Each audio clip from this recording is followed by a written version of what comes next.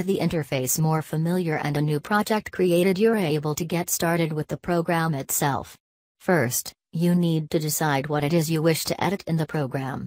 Movie Maker offers several different ways to easily upload various video, photo, and audio files into the program.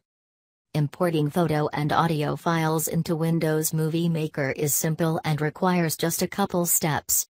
There are different ways of adding videos and photos.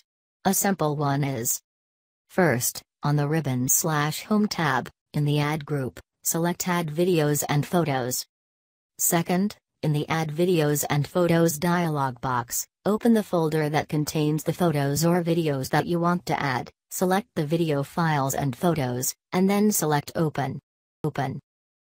If you want to select multiple photos and videos, press and hold the Control key, and then select each photo and video you want.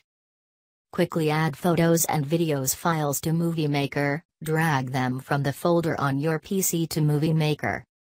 You can use Photo Gallery to get photos and videos off your camera and onto your PC so you can use them in Movie Maker. If you have video on a videotape in a digital video, DV, camera, you'll need to import the video from the tape onto your PC before you can use that footage in Movie Maker.